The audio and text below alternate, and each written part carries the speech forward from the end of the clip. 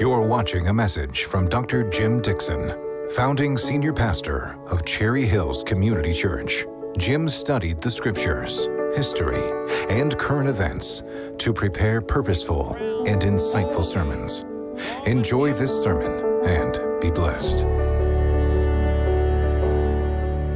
Well, this is Stewardship Sunday, and on this Sunday we have another passage from the Apostle Paul. The scripture is taken from 2 Corinthians. It's taken from chapter 9, verses 1 through 11. So 2 Corinthians chapter 9, verses 1 through 11.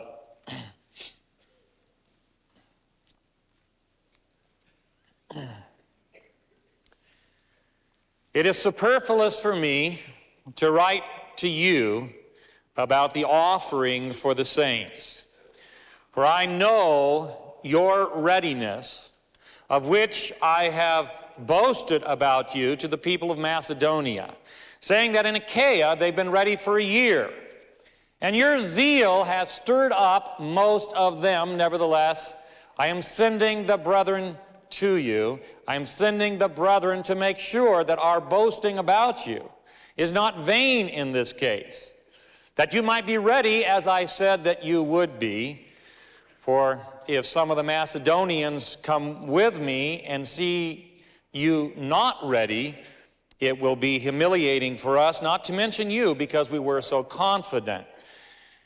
I thought it necessary, therefore, to urge the brethren to go on to you ahead of me, to arrange in advance for this gift which you have promised, that it might be ready, not as an exaction, but as a willing gift. The point I'm making is this: he who sows sparingly will reap sparingly.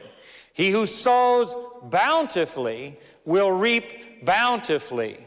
But let each person give as he has made up his own mind, not reluctantly or under compulsion, for God loves a cheerful giver.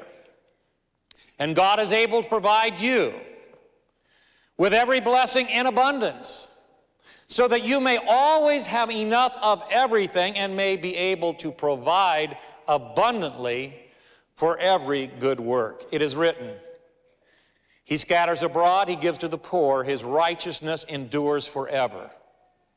Now he who supplies seed for the sower and bread for food will also supply and multiply your resources and increase the harvest of your righteousness. You will be enriched in every way because of your great generosity, which through us produces thanksgiving to God.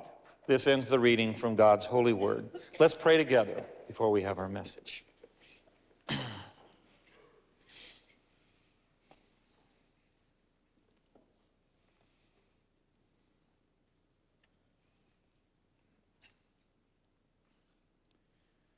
Dear Father,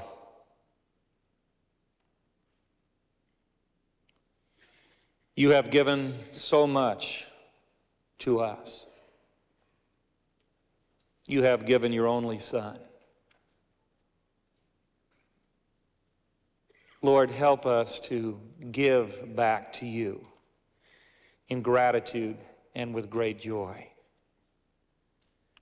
May the words of my mouth, may the meditations of our hearts be acceptable in your sight.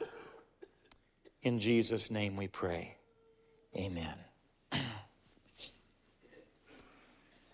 In Jerusalem today, you can see the ruins of the pool of Bethesda, sometimes called the pool of Bezatha, sometimes called the pool of Bethsaida. But it was there, as we are told in John's Gospel, the 5th chapter.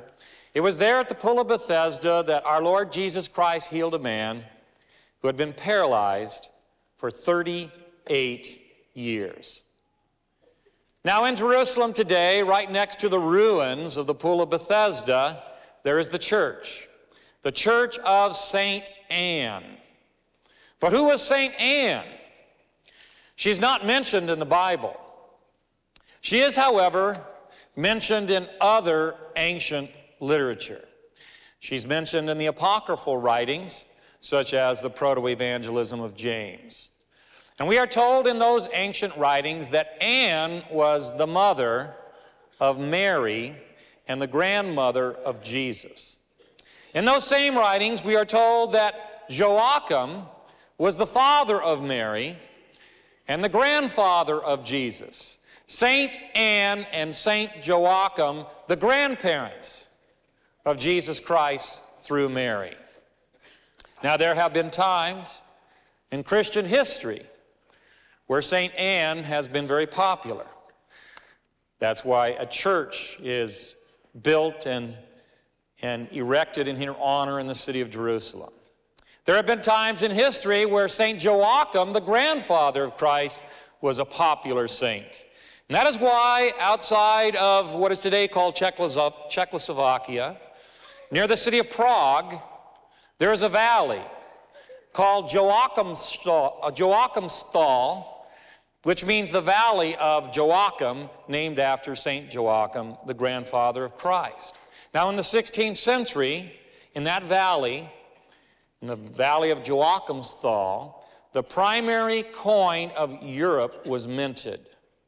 And it circulated throughout the European world. That coin, because it was minted in the valley of Joachim, in Joachimsthal, therefore the coin was called Joachimsthaler. And it had a picture of St. Joachim on the face of the coin. Now, eventually, that coin, instead of Joachimsthaler, began to just be called Sthaler, and then eventually the word Sthaler became dollar. And today, whenever you look at a dollar, when you look at a dollar, you should think of the grandfather of Jesus Christ, because etymologically, the word dollar comes from Sthaler, which comes from Joachimsthaler, which refers to the valley of St. Joachim. Now, I think it is true, however, that most people, when they look at their dollars, when most people look at their money, they do not have a religious thought. They do not think of St. Joachim. They do not think of the grandfather of Christ. They do not think of Jesus Christ. And even though our national motto, "In God We Trust," is boldly imprinted on all of our currency, most people, when they look at money, do not think of God either. But this morning, on this Stewardship Sunday, I would like us, as we think of money, to think of God and to think of Christ and what Christ wants to do with our resources. And how Christ expects us to view money.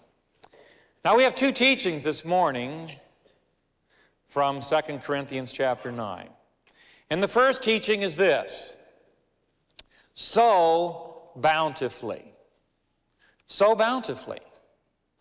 That's what Paul tells us as Christians to do with our money.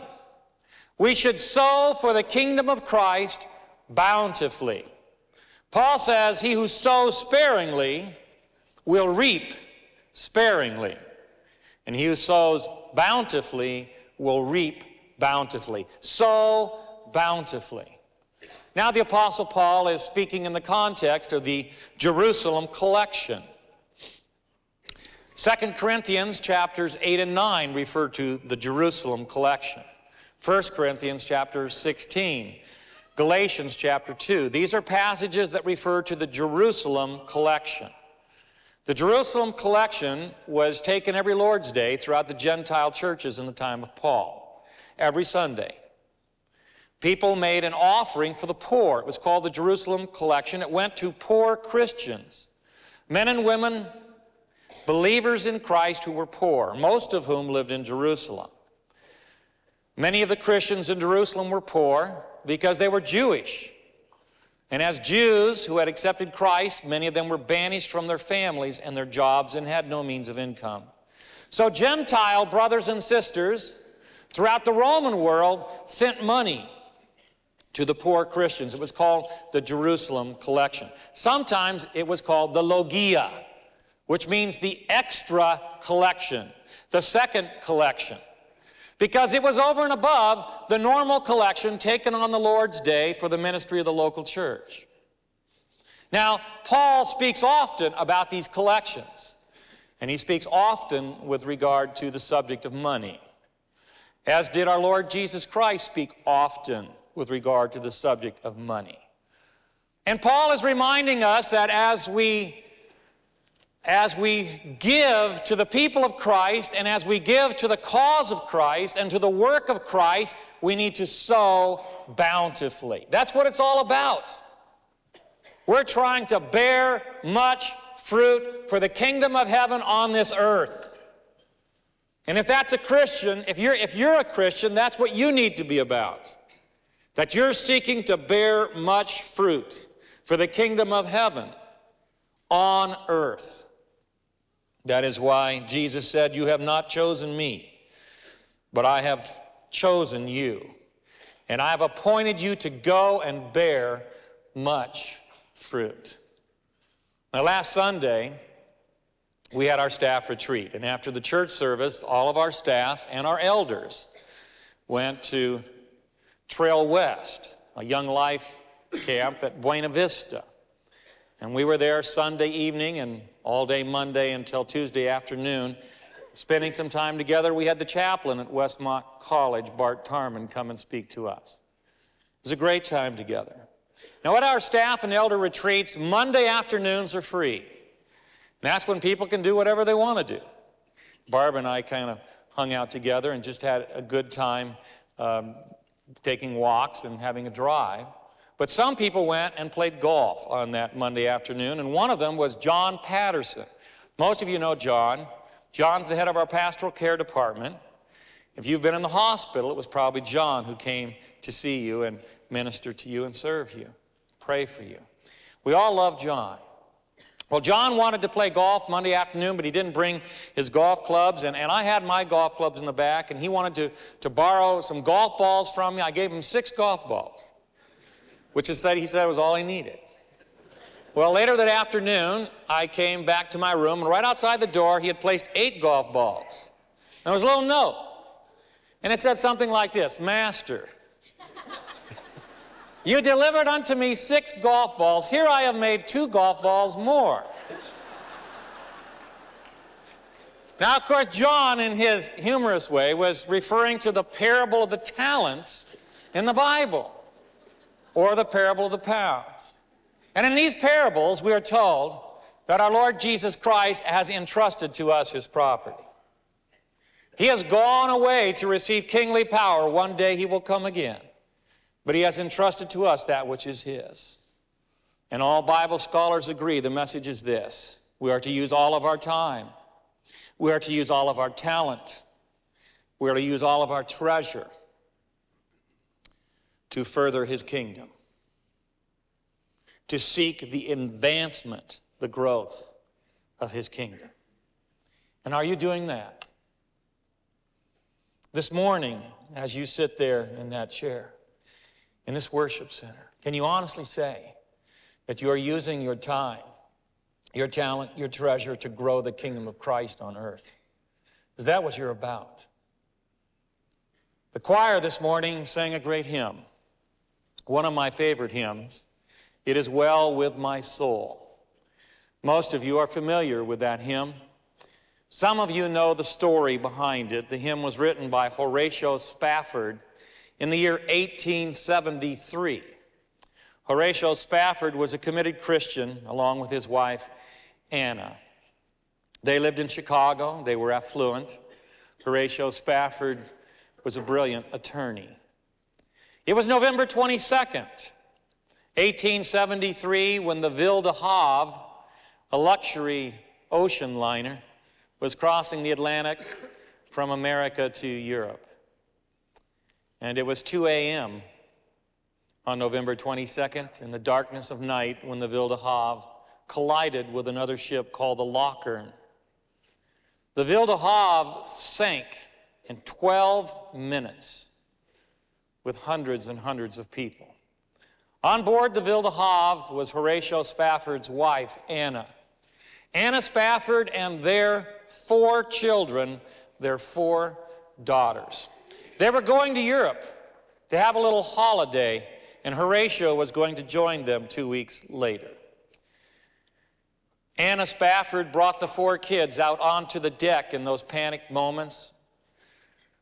Her newborn child she held in her arms, and the other children held onto her arms and legs, and they huddled there as the waves swept over the deck, and the ship went under, and they were thrown into the sea.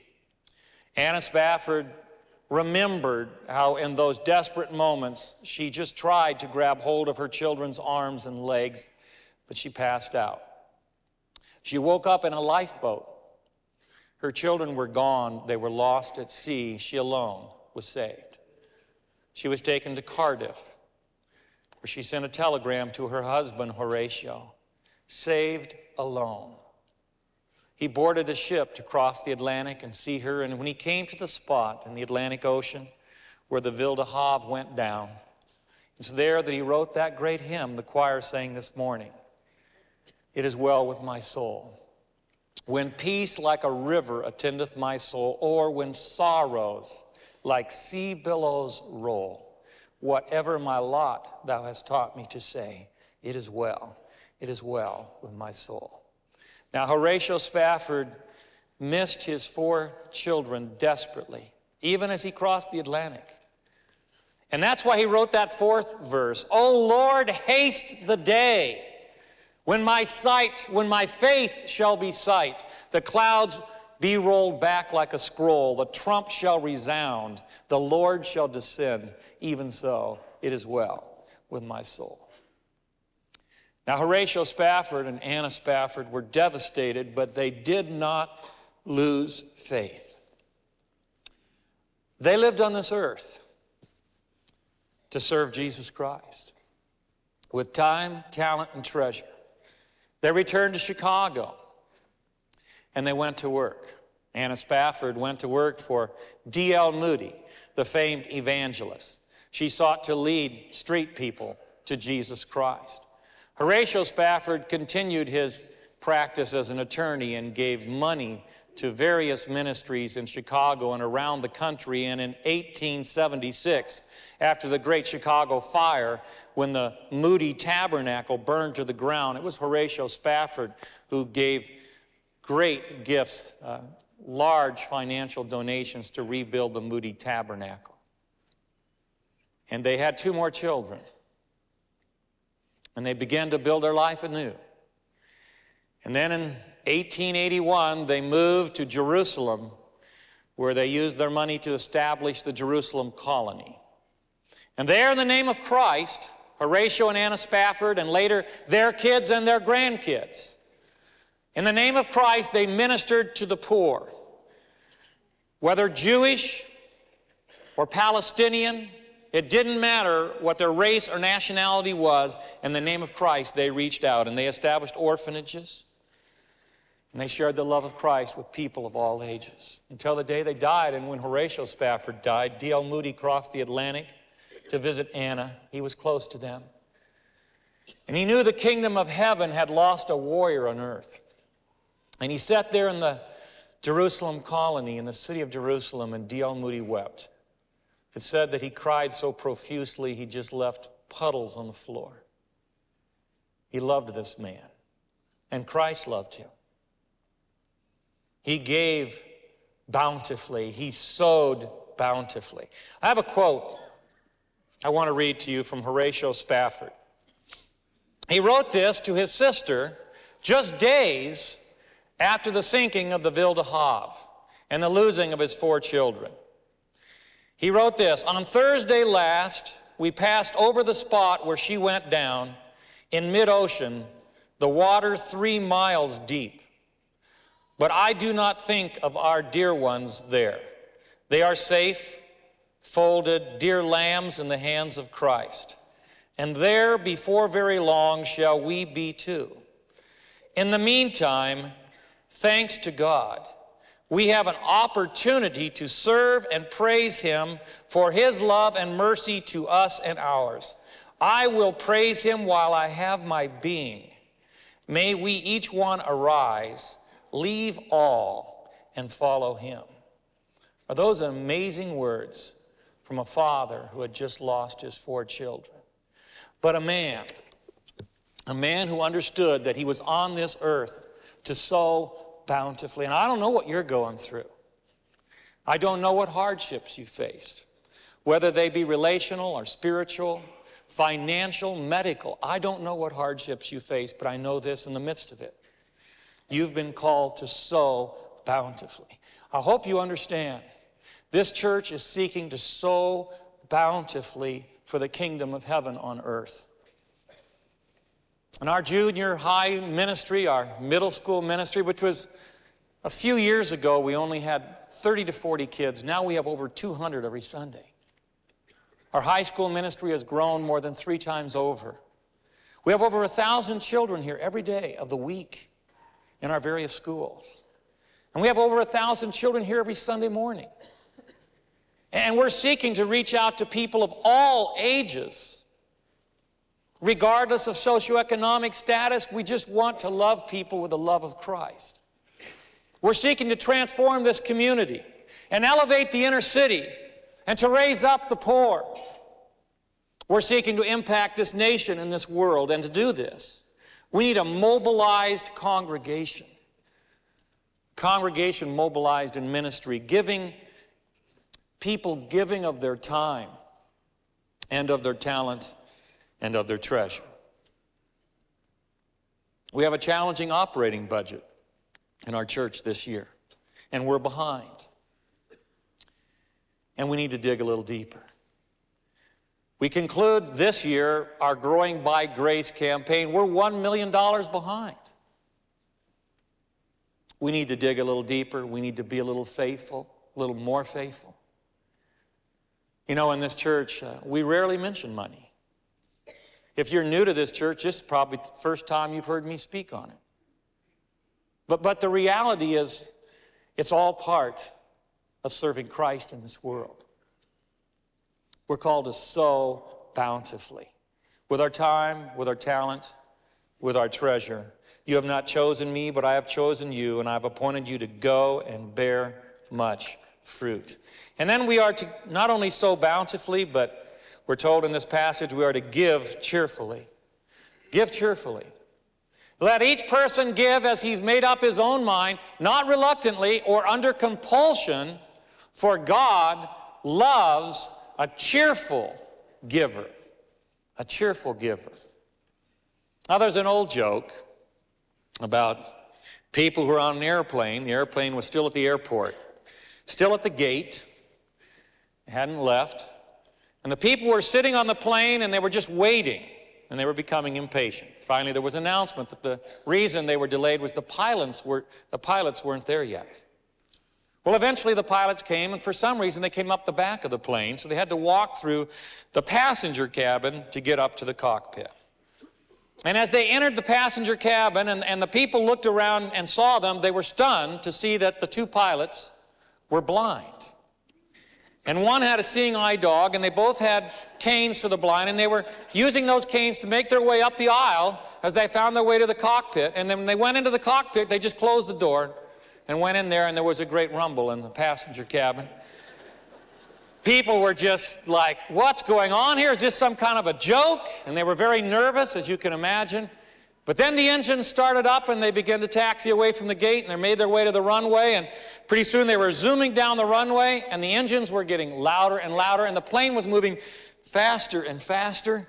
And eventually it was evident that they should have been airborne, but they were still on the ground, and the plane was still accelerating, it had plenty of speed to leave the ground, but they were still just accelerating on the ground, and they began to panic, and they began to scream.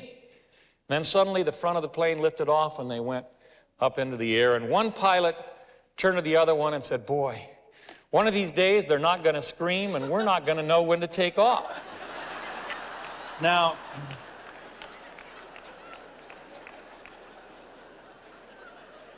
of course,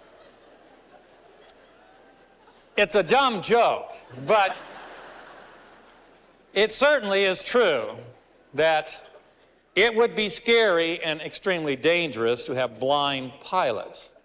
Now, the Bible tells us that we live in a world that is blind. Jesus tells us we live in a world that is blind. In fact, our Lord Jesus tells us that in this world, the blind are leading the blind, and they are all destined to fall. A world that is spiritually blind. And because the world is blind, the world does not see the truth. Now, Jesus tells us the truth is, it's more blessed to give than it is to receive. But because the world is blind, the world doesn't really believe that. Most people in the world, in their heart of hearts, believe it's more blessed to receive than it is to give. But Jesus tells us the absolute truth. It is more blessed to give than it is to receive. This is reality. This is things as they really are. More blessed to give. And the word for blessed, which Christ uses, is not the normal word for blessed, the word eulogia, but it's makarizo, which means happy. You find happiness through giving. Happiness through giving. And Jesus wants us to understand that the more we give, the happier we will become. Now, this is October 31st. October 31st. It was on this day, in the year 1517, that the Protestant Reformation began. It was on this day, October 31st, on this day that Martin Luther walked to the Castle Church at Wittenberg. On this day, he nailed the 95 Theses to the church door at Wittenberg, and the Protestant Reformation began. And what was he protesting? Above all else, he was protesting the selling of indulgences, because the Catholic Church, the Roman Catholic Church, at that time was selling indulgences. And people were buying indulgences, giving money to the church in order that they might have their sins forgiven. They were paying to get their sins forgiven. And they were buying indulgences that they might get time off in purgatory. And they were told that the more they gave, the more time they got off in purgatory. They were also told, this was a neat little gimmick, they were also told that they could get time off in purgatory for their loved ones and relatives. They could buy that through the buying of indulgences and the selling of indulgences. A tragic time in the history of the church. Catholics and Protestants agree on that. A tragic time. They were trying to get Christians to give, but they were not motivating them properly. You cannot force people to give. And even here, Paul says you should not give reluctantly or under compulsion. God wants you to give cheerfully. God wants us to give freely. And the word for cheerful here is the Greek word hilaros. It's the word from which we get our English word hilarious. Literally it says, God loves a hilarious giver. And the word hilaros refers to joyful extravagance. That's how God wants you to give for the work of the kingdom of heaven. He wants you to give with joyful extravagance. In Matthew chapter 26 and in Mark's Gospel, the 14th chapter, we read about the woman who came with an alabaster jar of costly perfume and poured it on the feet of Christ.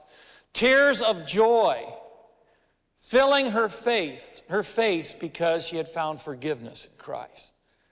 That's joyful extravagance. And that is how Christ wants us to give. He wants us to give with joyful extravagance.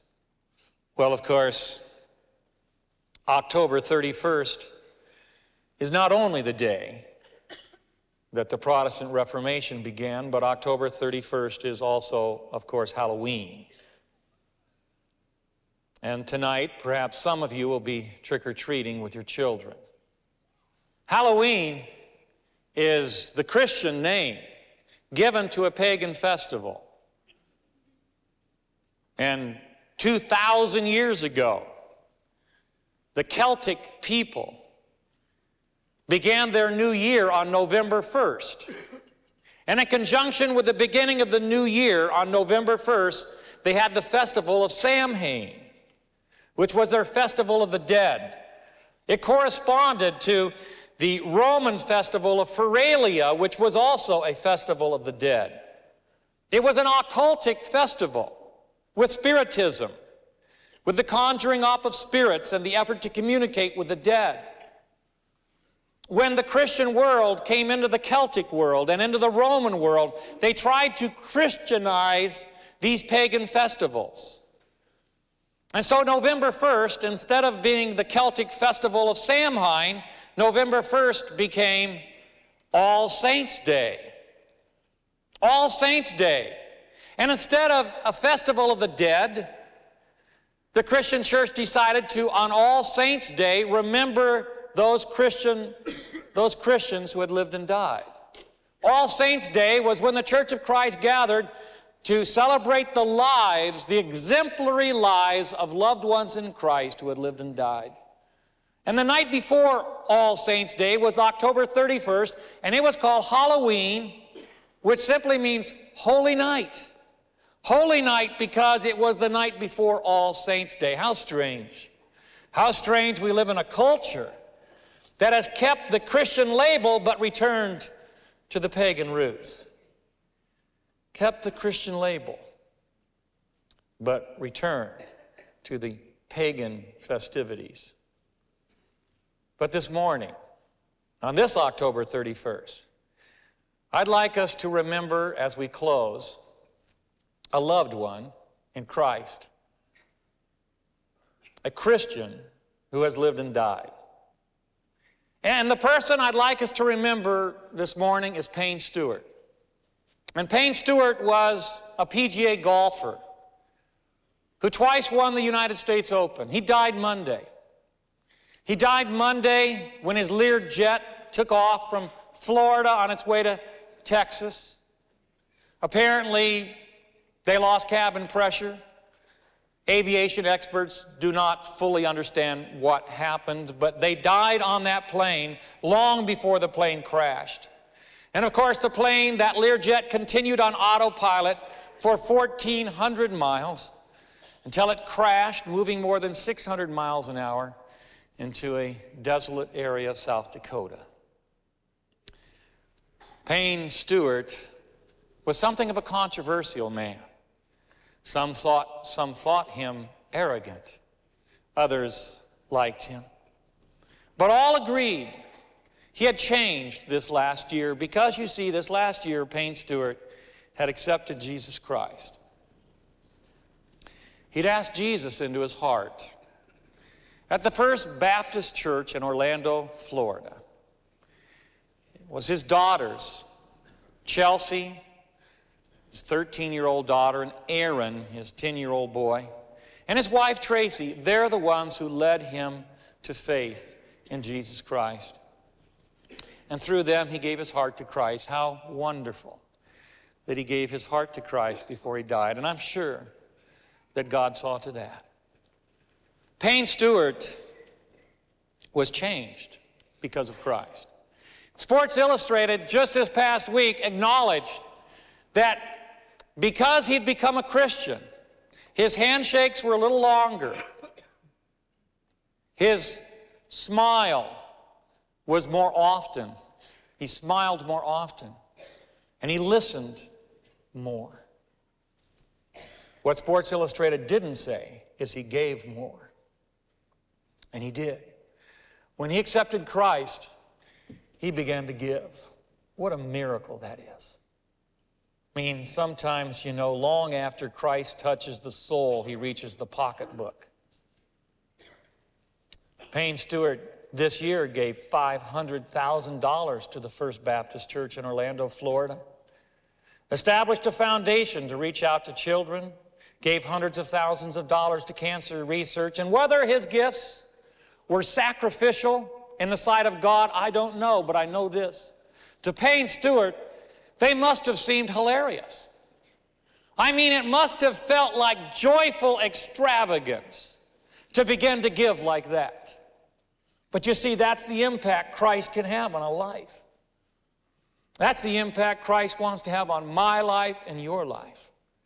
That we begin to give with joyful extravagance to the work of the kingdom of heaven on earth and to the church of Christ. So bountifully. That's what Christ says to us this morning. He who would, if you sow sparingly, you will reap sparingly. If you sow bountifully, you'll reap bountifully for the kingdom of heaven and for yourselves. As God will bless you. You'll be enriched in every way, Paul says. And give hilariously with joyful extravagance. Let's look to the Lord with a word of prayer. Lord Jesus, you have shown us how to give because you left your throne of glory and you came to earth, born in a manger. You've shown us how to give because you lowered yourself and you took our flesh upon yourself and you shared in our humanity. You've shown us how to give because you went to the cross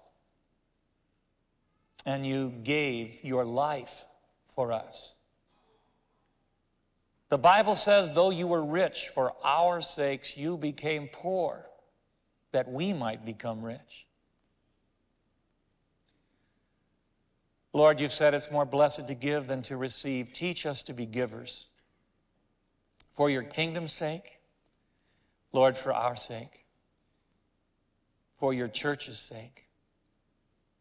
Help us to sow bountifully and give hilariously. We love you. We pray these things in your great name. Amen.